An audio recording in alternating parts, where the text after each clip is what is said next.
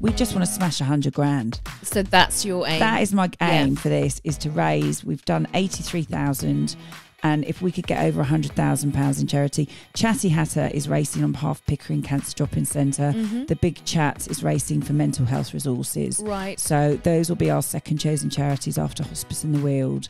But yeah, the main thing is buy tickets or sponsor us in some way, because every little bit of money that I get for sponsorship, surprise, surprise, does not pay for my nice jewellery. No, it pays exactly. for the event, Yeah. and it is expensive to put it on.